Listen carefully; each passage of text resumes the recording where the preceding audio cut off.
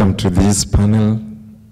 We are talking about home, disrupting home, and we have got very amazing authors with us today, and I'd wish to let them introduce themselves. I'll begin with Jennifer.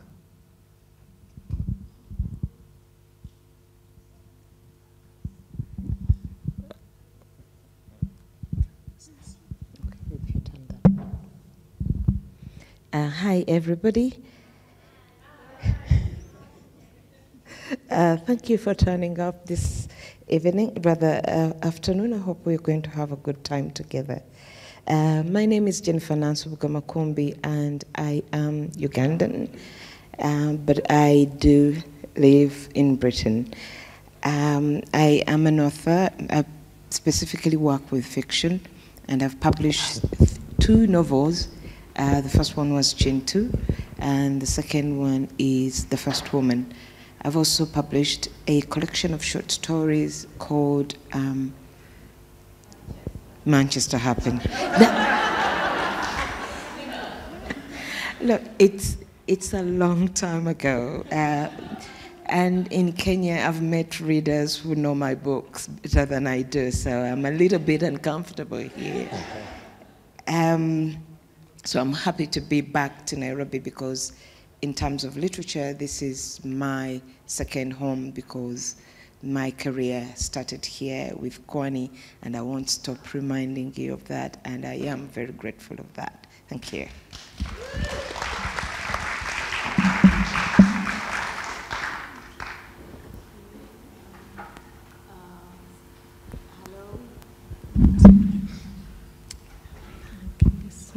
Hello, good afternoon, Assalamu alaikum. My name is Leila Aboulela. I grew up in Sudan. I'm Sudanese, but then in my mid-20s, I moved to Scotland, and I started to write there, and I've written 6 novels, and my latest novel, River Spirit, is about the Mahdist rebellion in Sudan.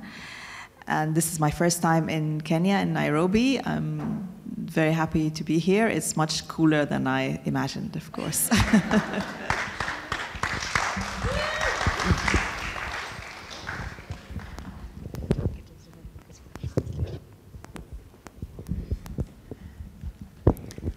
Good evening, everybody. I'm Hemley Boum. I'm from Cameroon, and I'm a French-speaking author. That's what you can hear my accent and my English, but I have my interpreter here if it's needed.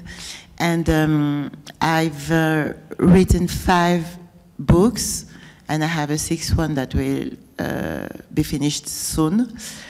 And I'm here because my last book has been translated in English, Days Come and Go. And it's my second stay in your lovely country. I came first years ago, holidays, with my children, and now I'm here again, and I hope I will be back soon. Thank you. And I'm impressed that you can speak English. I didn't think that. Yeah, but so I'm interested to know more from you, because one thing that I saw cutting across many of your texts, for example, Chintu, the River Spirit, and you know, there's a lot of history that you tend to use in your writings, and sometimes it's a use of history that sidelines colonial time. I think this is very prominent in Chintu. In the River Spirit, you also use a lot of history in Cameroon to situate, you know, the kind of conflicts. And I'm interested in you saying more about why history is very important lately in texts that are coming from, you know, Africa. I mean, I think. You better ask who. Let me begin from Hemley. Why me? You are the last, so you come first.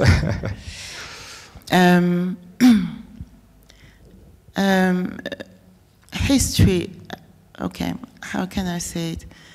Je vais essayer en français. Je vais pas me I won't complicate my life in trying to speak in English. L'histoire est importante dans la mesure où elle nourrit la fiction. Et la grande histoire aussi, en tout cas dans mon pays, le Cameroun, n'est pas une histoire qui est connue. Elle n'est pas forcément racontée. On ne l'étudie pas à l'école. History is important when it nourishes the fiction. And history in my country, Cameroon, it is not really studied and analyzed. Et ce que j'ai envie de faire quand j'utilise l'histoire, c'est de dire comment c'est pas la grande histoire qui m'intéresse, c'est plus comment elle va bouleverser les vies ordinaires. History, the reason why it interests me is not the big history. It's the history of how it bouleverse or how it disturbs, how it completely transforms the lives of individuals. Et quand on vit un moment historique, je pense qu'on n'en est pas forcément conscient. La personne qui vit le moment historique n'est pas forcément conscient. L'histoire s'écrit après.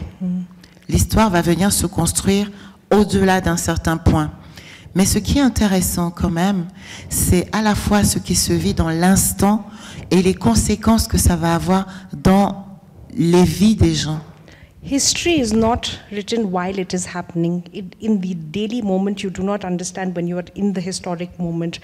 It is written after a course of time has passed. And what is interesting is how do you analyze history once that passage of time has happened. Et le roman permet de donner une humanité à l'histoire. Ce ne sont pas des grands personnages, c'est des gens ordinaires à qui on donne un nom, un visage, une histoire. Et tout d'un coup, ça devient réel. On peut s'approprier ce qui s'est passé. Au-delà de la grande histoire, on entre dans la vie et dans l'intimité des êtres. And the novel is a great means in order to recount these historical events, because here you have characters who have had lives, who have names. So by personalizing these individuals, you can really see the history of that moment of time. Leila. Yeah, so they say always that you have to learn from your failures. And before I started writing, I was a PhD student, getting a PhD in statistics, and I failed. And that's why I'm sitting here, alhamdulillah, no complaints. But as I was failing, because it doesn't happen overnight, but as things were going downhill, I found a book called How to Get a PhD, and I read it. And the book taught me something. It said something very important. It said that to get the PhD, you have to study what has in your field, what was written before, and then you have to bring something new. You have to extend the knowledge. But anyway, this didn't do me any good, but I still didn't get the PhD. But then when I came into writing, this idea stayed with me, that what I should do, because I don't want to fail again, is to study what the past writers have done and then do something new, So I believe, really, and this is for all African writers, I believe that history it gives us the opportunity to do something new, to write something new, because the African historical novel is one of the most exciting genres, if you want to call it genre, that is taking place now, and there's so many being really fantastic historical novels, Segu, Hafawaya Lusan, Chintu. It's all for us as readers, delving into this African past that we don't know about, or that has only been told through the colonial side, is thrilling and is exciting. So I believe that you know, that African history is a fertile ground for the creative writer, and I think that more and more, you know, exciting novels are gonna come out of that. And probably one of the things that I've noticed with the African historical novel is that a lot of the novels coming out at the moment are written by women.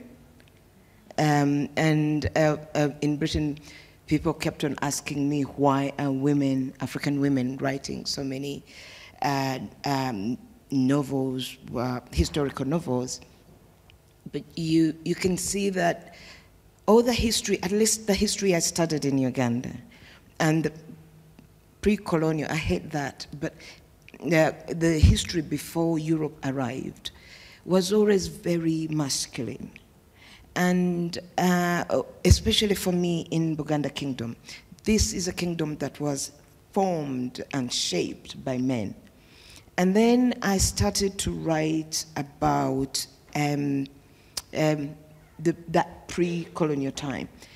And I discovered a lot of women who had done great things, but they had been written out of history, or sometimes they were named in a particular way that implicated them in doing wrong because they insisted on being part of it. So for me, there was that sense of excavating that history and putting it out to say, hang on a minute, we women contributed. And I think whether consciously or unconsciously, women are looking at the history we have been taught in schools and are saying, okay, I'm going to look for myself back into history because I know my grandmothers and the women before me must have contributed something to our world. But also, as I got to study more history after high school, I found out that history is unreliable. You know, because as you said, history is not written as it happens. It's written afterwards. So it depends on memory. And memory is unreliable. People, if you notice, you can go home and talk to your sisters or brothers about things that happened in the family when you were young.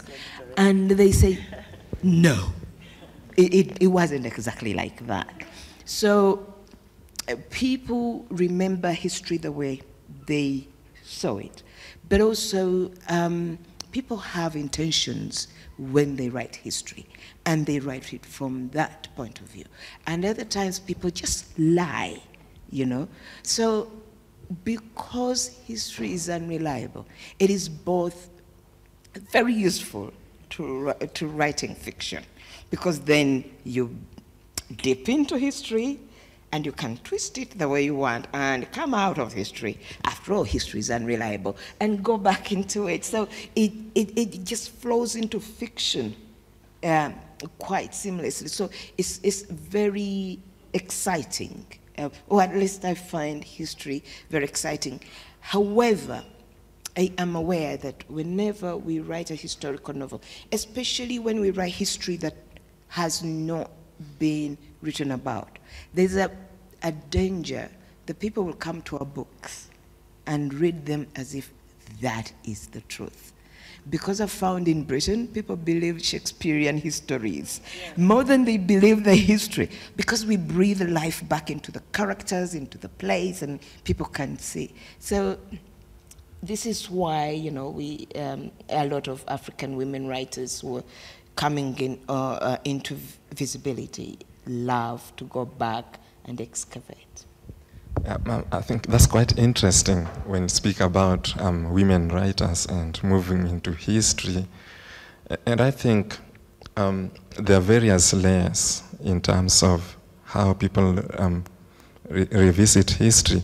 You can look at it in terms of gender, you know, in terms of politics, in terms of belonging and so forth.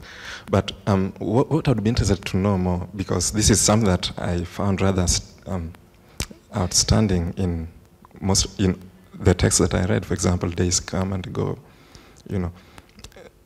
You talk about, I don't want to call them tribes, but I want to call them communities, you know. You revisit our ideas of what a community is, the tensions that arise between communities within themselves and between other communities, right?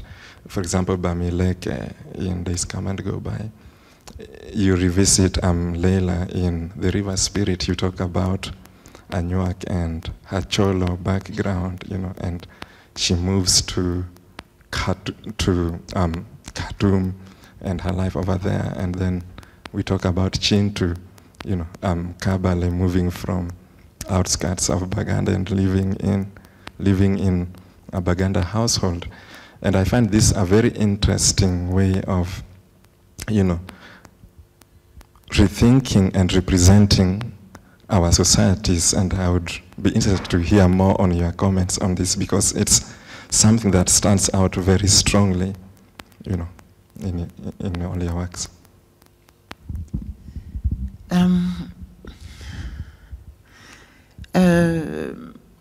Ce que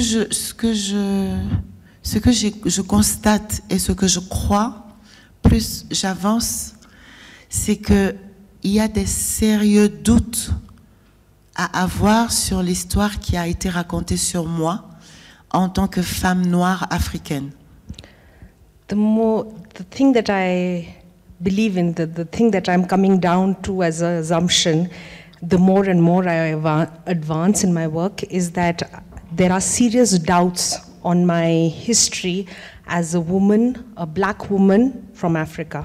What I've been told on me, what people said about me, I know now that I can't trust it at all, because I have the experience of being a black African woman, and I don't only have my experience, I have all the experience of other women around me, and I now know about the experience of women that came before. And so for me, it's important to think about it and to write my own experience of being me. That's the fact. That's also why I'm writing. And if I talk about community, it's the same thing. When I heard what is said about our community, about my own personal, that's the only thing I can talk about. It's the one I'm coming from, the country I'm coming from.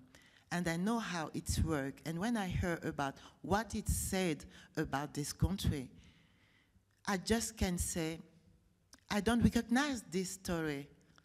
I'm not yet a small girl learning at school or a student trying to have a degree. Now I'm big enough to say, well, I have my own regard on that I put on it. And this story, it's not the good one. I don't know why. It's a sort of narrative. Et l'histoire est un narratif. C'est le choix d'un récit.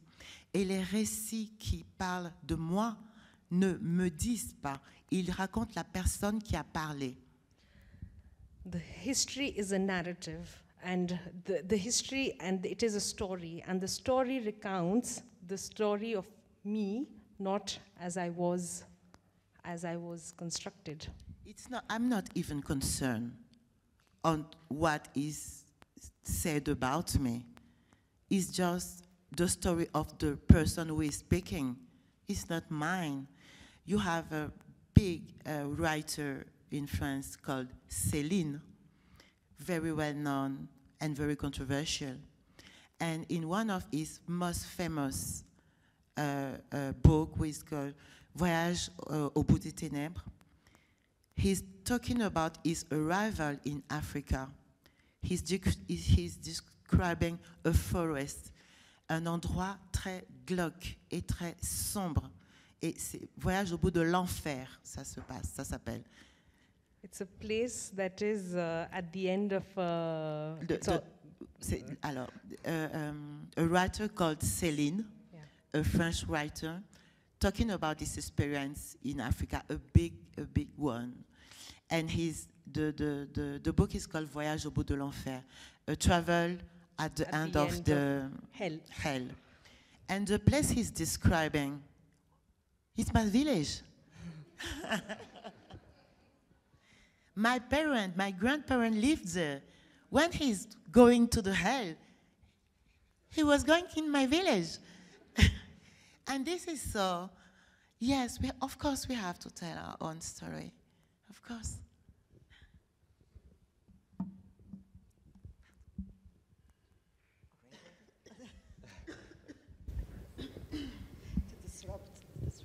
Okay.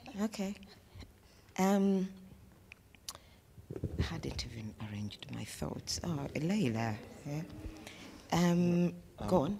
Yeah, I mean, because I was interested in some of the kind of violence that are attached to some of these, communities, and how the novels, you portray, you overcome some of these, sort of hostilities that exist between, these communities. Yeah. One of the things that I was interested in, because we've talked within the Anglophone literature, we've talked a lot about colonization and the violence.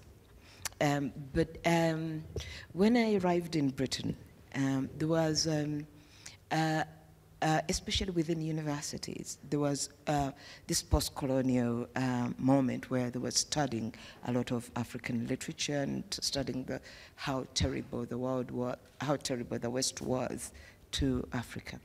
And I kept on realizing that they were not talking about Africa as it is.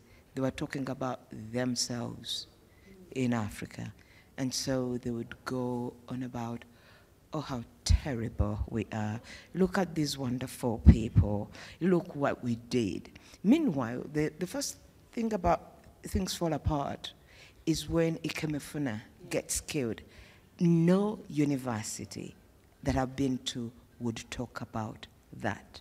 They would just talk about how terrible they were. And so I quickly realized that put Europe in your book, and your culture will be put in the peripheries in the West, and they'll look at themselves, and it's like you didn't even write your culture. So for me, this is why I put Europe aside, and I decided to look at ourselves and look at how ugly we can be to each other, but also how wonderful we can be, and all those things that we are. And so I focused, and I think this is my role, to look at my culture and look at the terrible, terrible things and put them out there in the world, exaggerated, and say, ooh, look what we are. So, for example, in Uganda, we believed that homosexuality was brought by white people. And when history returned and said, no, the missionaries stopped homosexuality that was rampant in Uganda, we said, oh, it must have been the Arabs because because we just couldn't have done that. So when Chintu came out, and there was a lot of discussion around it, but I remember one young man, probably in high school, that wrote to me an email and said, are you serious? You mean there was homosexuality before Arabs came? I said, yeah. Oh, he was so heartbroken, do you know? So these are some of the things that, for me, are important. But also sometimes it is to, because there's always this national amnesia. So when I wrote about a woman who had three sons, and because she wanted to remain in office, being the queen, the king mother, she used her sons to kill each other so that she could remain in office. Then somebody suddenly remembered that actually she was queen, no, she was Kabaka of Buganda for 2 years and put it in the newspapers. And I kept on thinking, where were you? You know, of course he was angry with me for having miswritten this woman. So there's also that role in terms of writing the violence and also the things that were going wrong in our communities. But for me, the most important thing is to take our literature away from being reactionary to the West. Because every time we write and say, look what they've done to us, they are there.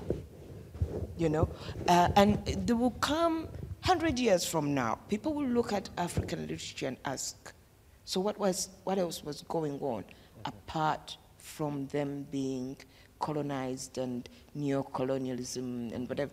And this is what makes African literature very virginal, because there's so much going on that we haven't touched. Yes, yes, absolutely. You want to go? Okay.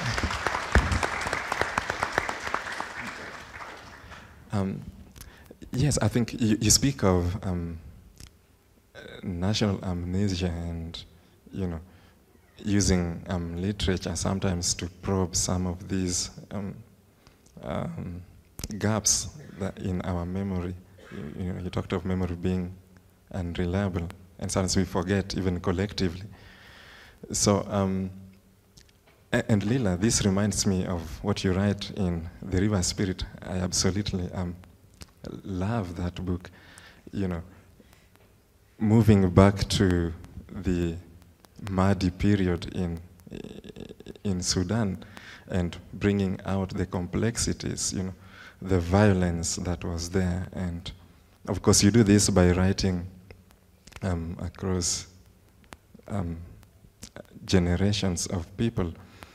So why do you, in your view, what would you think, how do we redress, you know, the national amnesia using literature? How do we move forward? How do we account for some of these, you know, incomplete memories, incomplete histories? Yeah.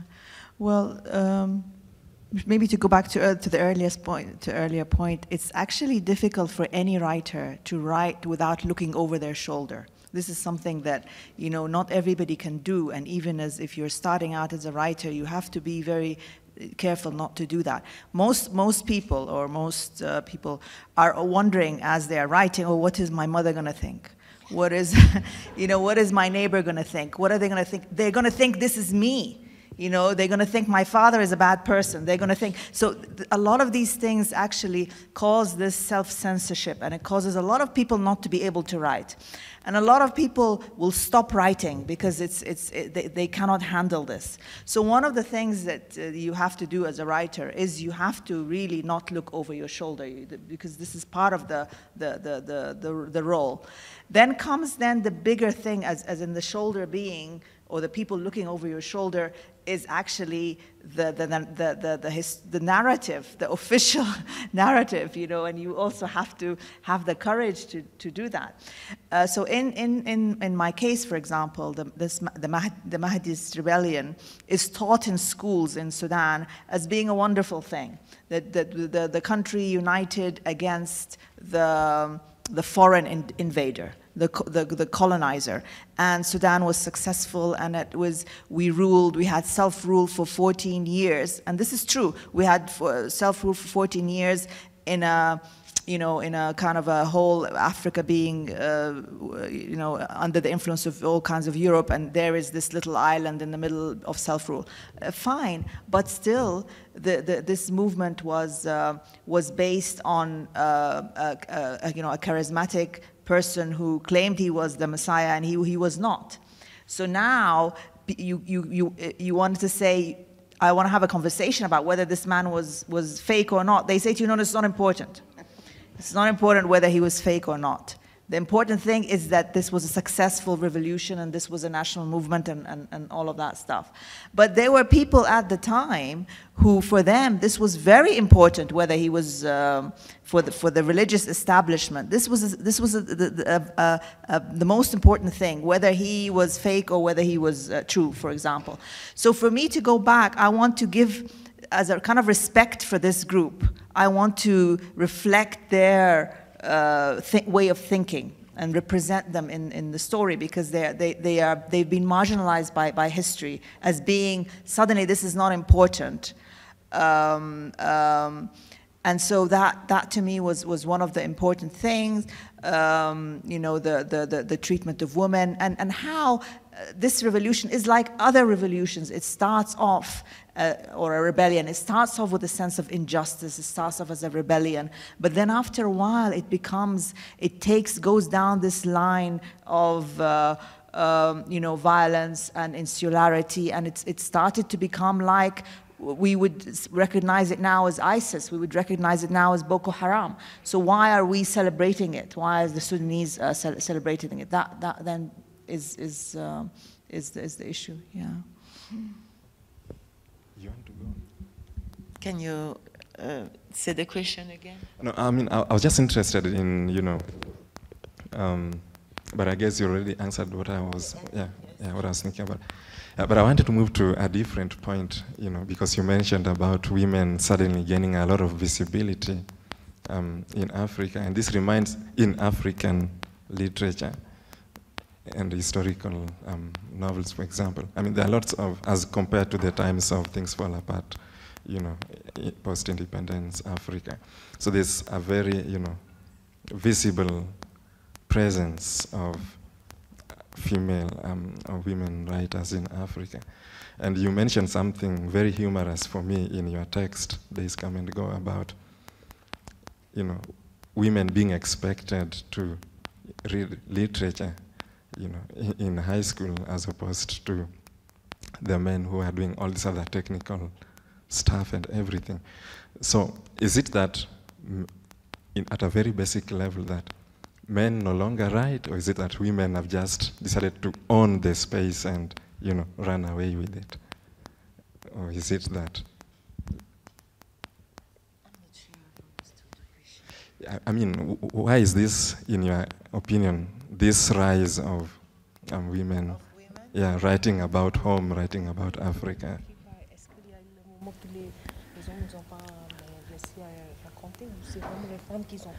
I think because we are speaking too much. We are women. Remember? I don't know. I think what I can say in concerning African French literature is that during after the neocolonialism time, we had almost only men writing, only. You didn't have women. It was a sort of literature engaged and politic. And you have little women there. We don't even remember them. And maybe, but it's just, I'm just trying to an explanation. Maybe we arrive on a time where our stories are more complex and nuanced. Maybe it's time for us to go deep inside what we are like people, not to convince somebody, but just to talk about us. It's not a sort of political struggle, or maybe it is, because what is intimate is also politic, I believe. But it's more than that. It's just a way of speaking about intimacy. And if you go through that, you cannot write a novel saying all the women are sweet mothers or prostitutes. You have to go through something really who resemble what we are today, what is our reality. You know, in France, Every time you have a discussion about Africa with somebody loving Africa, he will tell you, oh, the problem with us is that we never forgot the colonialism time. We still think we are masters in Africa. And I just want to answer, I don't care. We don't care. We don't doubt of what you were. We don't, the question is not that for us. The question is, have been resolved. And now when we talk, even when we talk about you and your relationship with us, we are in something deeper. We are in something different. And the way we look at you, it's just a perfect contemporary modern way. It's the way we are today and the way we are today and where we stand each other. And it's different. And maybe I think it's the reason why women we have so many women in this type of literature, because we are not afraid of this complexity.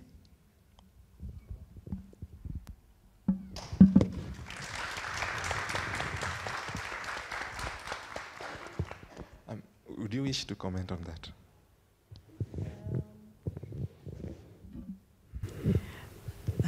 I don't know, to be honest.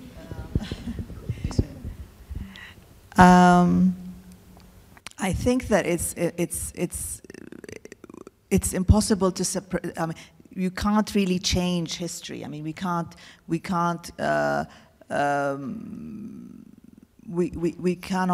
be separate from Europe. We cannot be separate from the colonizer. Even now, the language that I'm speaking now, it's become part of me. It's become part of my cultures. You know, I live in the UK. So this mixing, I think that it cannot be unmixed. It would be too painful. It would be almost like if I was taken to a space where there wasn't anything related to Britain, there was no the English language, you know, the culture, the space, I would suffer. I think I still need it now. So I've become something else. So it's like you've become. We are now a product of this mix. You cannot, you know, we cannot dream, we cannot fool ourselves into thinking that there can be a really a kind of a separation, a kind of a purity. I think that there will always be this mixing. I don't think we can get away from that. I don't know. Can I push? Yeah. Hi, I'm going to push back on my sister here. The problem with that for me is that, you know, if you've heard of Hegel, a philosopher who said that Africa didn't have a history before Europe arrived, and therefore Africa can only be described in colonial terms. So whatever happened before Europe arrived was pre-colonial. Whatever happened after Europe arrived was colonial.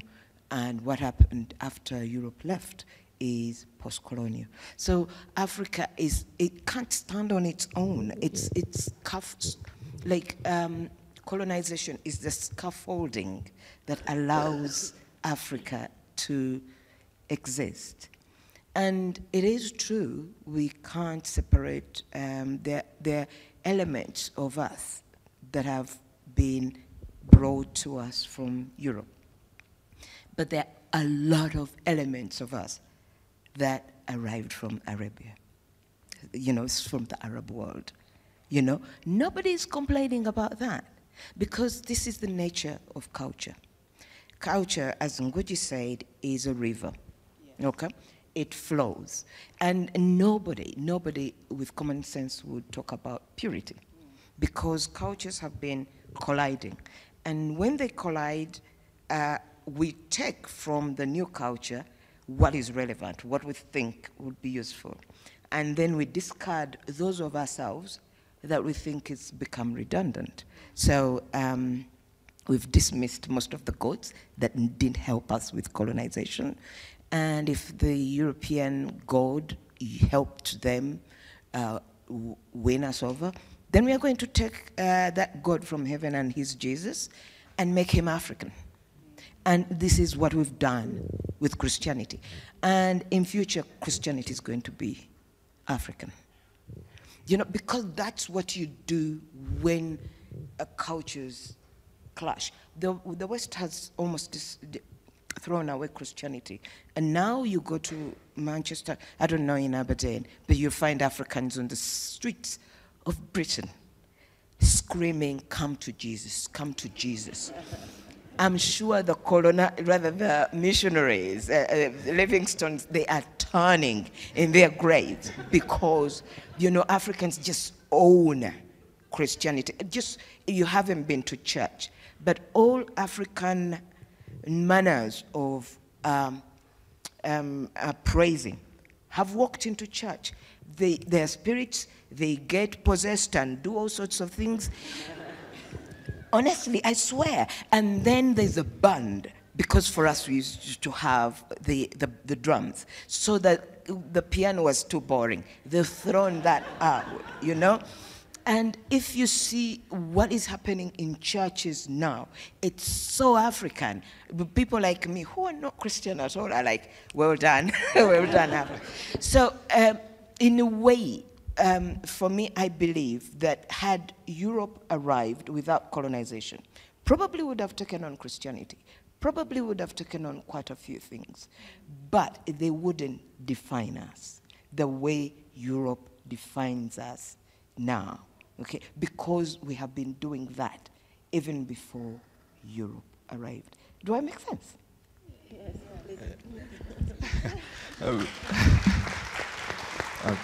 That's a very interesting point you raise. I would have wished to go on about how, you know, Christianity has been Africanized.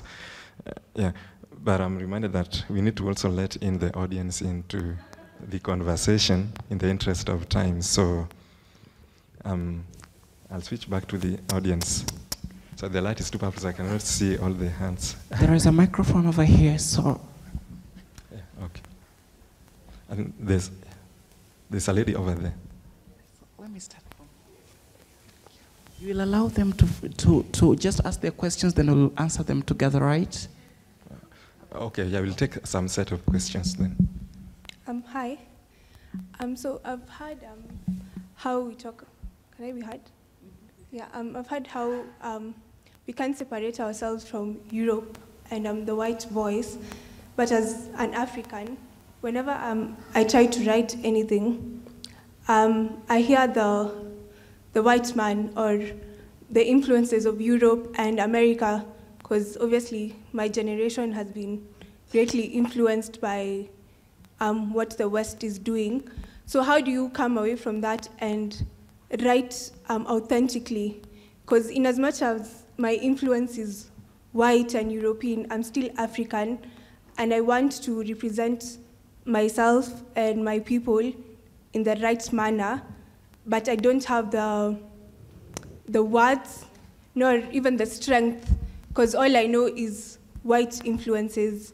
And even in African literature, I can still see a lot of white pandering. Not all, but in most books, I can still see there's a lot of white language, and you can see a lot of influence from, and there's nothing wrong with that, but how do we remain authentic to our people and our stories without any direct influences? Before they respond, I would request that you just give 2 more questions, then they'll respond after these 3 questions. Let me alternate to him, then I'll get back to you guys, all of you. Thank you very much. I'm going to address the question to all 3 of you, and you can answer as you see fit. Writing countries, and in many of these countries that you do come from, there is incredible conflict in what is the notion of this country. For example, we know that Cameroon has a conflict and different ideas of what Cameroon is or should be. We know Sudan is in the throes of a very terrible conflict as well. And when you think about writing countries in the context of this, how do you guys see it? How do you guys see the present moment in your countries around this? And then to you, Jennifer, regarding the use of sexuality in politics in Uganda, how does the history that you've been unraveling relate, or how do you play that out, or how do you share that in the communities that you come from, and how are people reacting to you? You spoke to it a little bit, but I'd be interested to hear just a bit more. Okay, I think you can go on.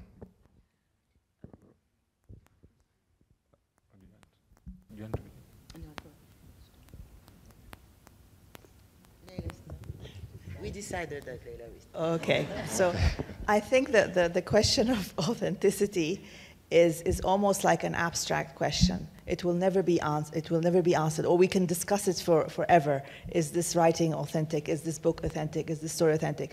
So for you, if you are starting to write the question, I think just write. You know, don't worry about it too much. It's going to stop you from writing if you carry these great concerns. It's better to write it and then see afterwards first how you think about it. Put it aside a month or two, then look at it and see how you think about it. You know, if you trust other readers, see how they think about it, and whether anybody questions the authenticity of it, or whether people feel that they recognize what you're writing about. So, because I think that these are very deep, sort of philosophical questions. It becomes a very kind of a deep philosophical question, because you can never really be. I mean, what does authenticity mean anyway? And also, things are changing all the time. I mean, if I've read Njuji and I come here and I say, oh no, I went to Kenya, nothing like Njuji's novels. But you know, it's because that was written at a certain time, and this is now a certain time, and you know, something in the countryside is not the same as the city, and even. You know, all these famous writers, Jane Austen, she wrote about only a certain class, only, like she herself said, 5 families. So you don't really need to present, you know, a kind of a grand thing that is very, you know, recognizable to everybody. You can just write about your own world, and that is your own authenticity.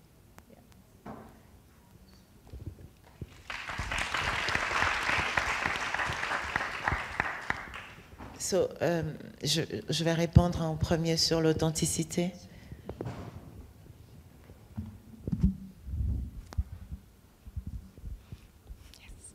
Alors, moi, j'ai l'habitude de dire aux jeunes en atelier d'écriture 2 choses. La première, c'est que personne n'attend ton livre. Que tu écrives ou pas, personne n'attend ton livre. So on the question of authenticity, what I say during the writing courses that I conduct, firstly, nobody is waiting for your book.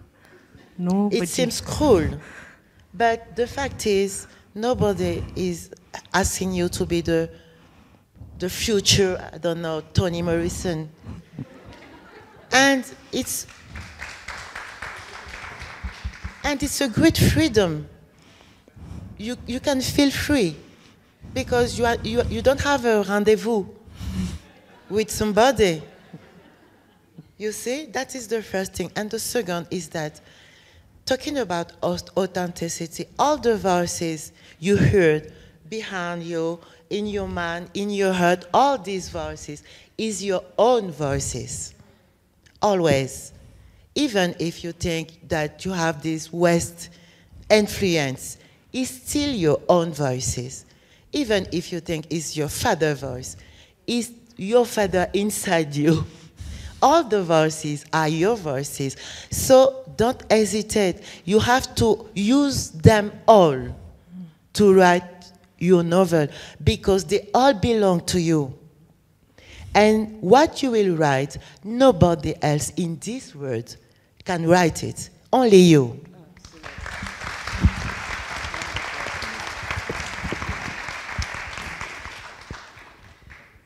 I think there was a question on violence in Sudan and Cameroon from a gentleman over there. Yes. And how you write those words, and I can't answer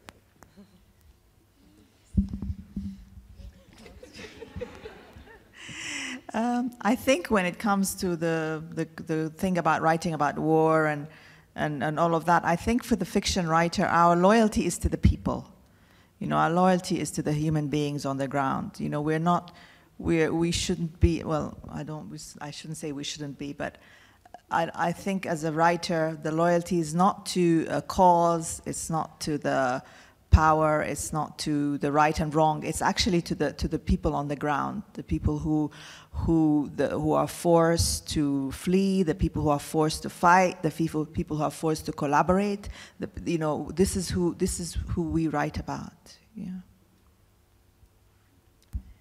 Et, en ce qui concerne le Cameroun est sans arrêt traversé par des conflits. Sans arrêt, c'est notre histoire. That which concerns Cameroon is that Cameroon has gone through conflict without stop. It has gone through violence, sees endlessly. Et c'est toutes sortes de violences, où elles sont claires ou alors elles sont larvées, silencieuses.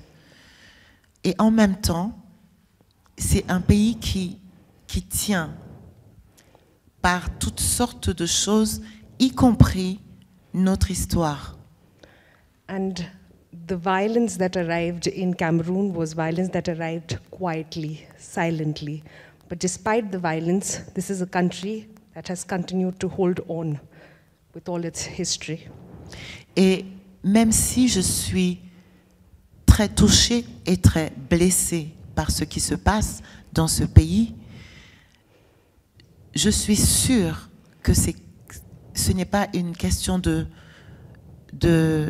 comment dire, ce n'est pas une question de se séparer définitivement, c'est une question de comprendre d'où vient la violence. And even if it has touched me and hurt me deeply, the question is not how do I separate from this violence, but to understand from where does this arrive.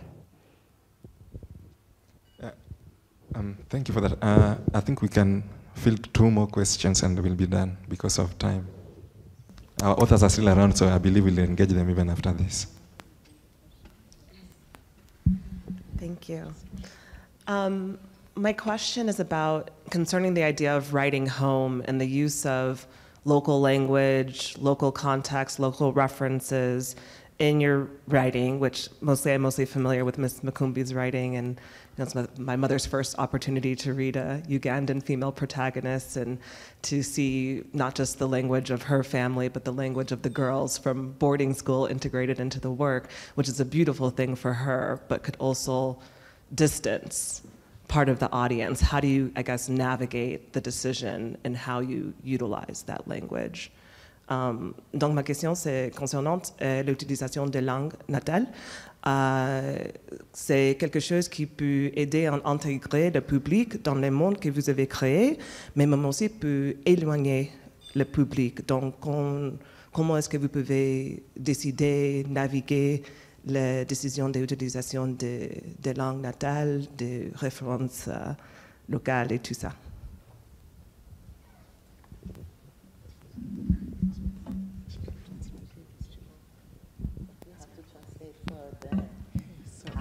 Now I'm translating for you. I have my revenge.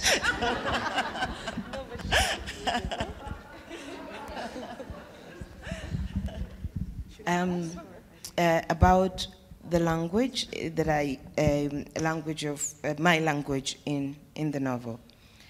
One of the things you have to realize, I think Marachera said it very well, that when you write, maybe I should start with the fact that we always look at culture traveling through language. So culture, language is the train in which culture travels. So, and the novel is a cultural product. So when you use another language that is not yours, you know, you're already in trouble. How does that language then take along your culture? And of course, Achebe and Nguji did that. But for me, it was important to realize one thing, that when I'm writing a novel, the characters in my book are not speaking English. No, they're speaking Luganda, and therefore I'm translating. So for me, the narrator can speak good English, but the characters, their dialogue cannot be the same English as the Queen's English. Okay? So that's where I come to find a compromise between English and Luganda. Okay? But even then, English lets you down. It can be racist, it can be, it can throw tantrums on the page. So to say racist, so for example, in The First Woman, there was a part where I wanted to write about a black widow. These are Africans.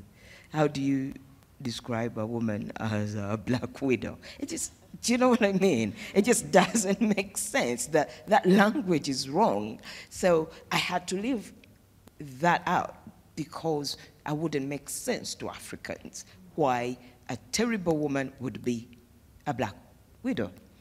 But at other times, there are certain instances and moments and also events that don't have an equivalent in English, okay? So this is the moment when I say, step aside English, my language is going to take its place in this book. This book belongs to Uganda, to Buganda, therefore to Luganda. Now, if you're going to find fault with me writing my book, which is from Uganda, in English, and 99.9999% is in English, but you take fault with one or two words I've put there from my language, well, you can put the book down and walk on, okay? Thank you. But also, here's the thing. I need somebody in the US, or in Britain, or in somewhere in Europe, to remember that much as this book was written by a Ugandan in Britain, it was written specifically with the Ugandan reader in mind, with the African reader in mind. So don't get too comfortable, because this is how we used to read European books, you know. They didn't explain anything, you know. They just threw words.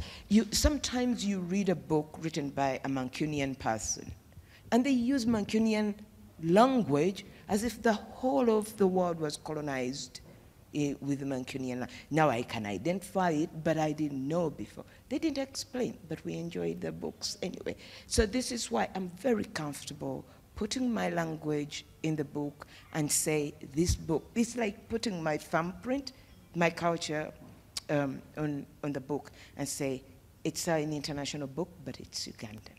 So that's very important. Thank you.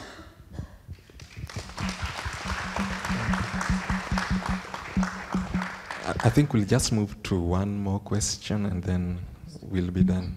Yeah. Just one, the final Sure. one.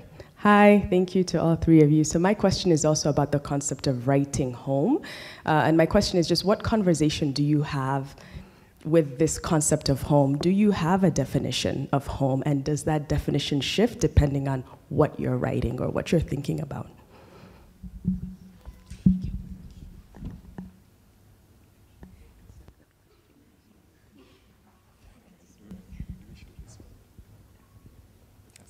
Should she pardon? As a comment. Okay. You said you had just one more. Sorry. Yeah. The problem we are talking amongst ourselves, because that was the question we dealt with yesterday. You know, so I don't know whether you have anything new to add. Sorry about that. So if we could take, and yeah, sorry about that. Okay, then let's take one final. Okay, it's the mic, the other side. So I'll make mine quick, so maybe you can take two. My question is, what's the place of love in your work? So far I've read Jennifer's and Leila's work, yours First Woman, and yours I'm still reading Elsewhere Home. And I can see there's a lot of love in the way you depict your characters and the relationships they have with those who are close to them.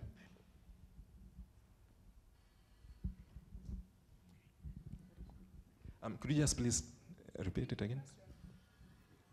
What's the place of love in your work, in your writing? And it's for all of you or whoever is able to answer. Anyone want to comment about love at all? Place of love. Yeah. All the place.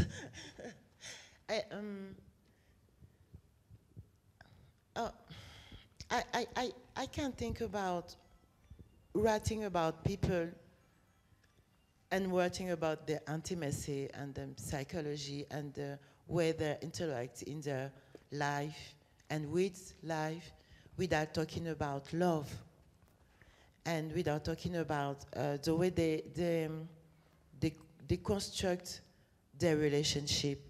So affection and emotion really have a really great place in my work. You know, my first book was called Le Clan des Femmes. I don't know how to translate it. The Clan of Women? The Clan of Women. And it was about women in début du 19e in a Cameroonian village, and I was deeply inspired of my grandmother's story. In the beginning of 19th century. Yes, and when people read this book, and they told me, "Oh, we didn't even know that the grandparents was loving each other." And I say, "You are right. You invited love. You invited desire. You invited everything. People before us never loved nobody." You are right about it, and that shows you how you have to go for something as simple or like as a sentiment amoureux, love. A love sentiment, a love emotion. You have, even that have been told us by white people. Even that we have to wait somebody to tell us how to love. And that's why I was saying intimacy is also politic. That's the way we construct our stories, even in our own house, is politic. When I look of my own family, my mother and my father used to talk outside every time. So he was the boss. Everybody knows he was the boss. But in the house, we knew who was the boss, and it wasn't him. It wasn't. And all these things are also things I need to tell in my novels. I had a grandma who was, you will know everything about my life when I will finish here. My grandmother was a sort of very respected woman. And one day, I was on the phone with my husband, and we was arguing. And I was speaking louder and louder because I was angry. And when I finished speaking, my grandmother asked me, who are you talking about? I said, yes, but I was speaking to my husband. He did this, he did this, and I was not happy. She said to me, is he beating you? I said, no, I don't talk about beating me, but how? He doesn't give you money. I said, no, it's not about money. She said, so it's about your children? No. I said, but she said, why are you screaming? Why are you screaming so loud? And she said something. She said, do you want to command, or do you want everybody to believe you are commanding? And in my head, I say, I want to command. I want everybody to know it. It's the difference between my mother and I. But it's the same old story about love and affection and emotion. And we didn't invented anything. It's just the old human being story. I think we've come to the end, unless if you have any other final word you'd wish to say about home or something. If there is none, then I think come to the end. Probably I could talk about love in my book, the way. I grew up reading Muse and Boum, Harlequin romance, all of the works. But I was always aware that I hadn't seen that kind of love in Uganda. I don't know about the rest of Africa, but I hadn't. And, but I was aware of the way my grandmother and my grandfather loved me. And I hadn't seen it in the books. But I was also aware of how boys and girls fell in love, you know, all around me. And you're absolutely right. That for some time we were told we were told how to be in love. How? So these days you even find young men in Africa going on their knees, and that moment, you know, that is the civilized way of falling in love. But here's the thing: when I was writing The First Woman, I was aware that in Europe, the word love is thrown around. I love you, I love you, I love you. In the morning, I love you. In the evening, I love you. But having grown up in Uganda, I knew that that tongue can lie. You know, somebody can tell you, I love you, I love you, I love you, and not love you at all. But I was aware that there were times when I would feel that love without a word. Without a single word. It's just the energy from this boy to this girl.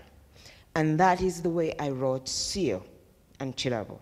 You just felt the energy, the attraction, and that you cannot doubt because it's physical. It's the same with the love between grandchild and grandparents. They never said, oh, we love you, or you're wonderful. Even when they picked up a stick and whacked her, she was aware that she was loved. So for me, it was very, very important to put this kind of love side by side the love I had read in Western books. Wow. Yeah. I want to thank you for being here, gracing our Macondo LitFest Festival. It's so nice having you in this panel and, you know, talking about home and different ways of looking, revisiting home, Africa, and everything. So I believe we've come to the end. Thank you so much. Can give them time.